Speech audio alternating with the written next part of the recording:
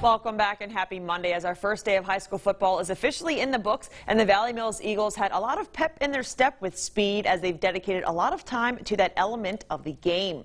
First-year head coach Bob Featherston has his players putting a lot of extra work in, specifically dedicated on getting quicker, and since several of the Eagles are already on the track team, it's been a smooth transition and the team is seeing a direct result on the field.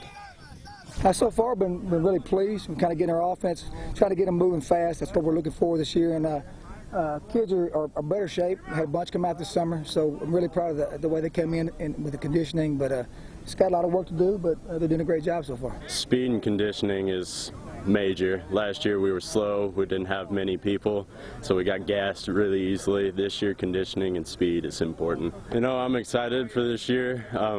I like the speed. I like the effort that everyone's putting in. I'm ready for a great year. Valley Mills opens their season against Milano on the road.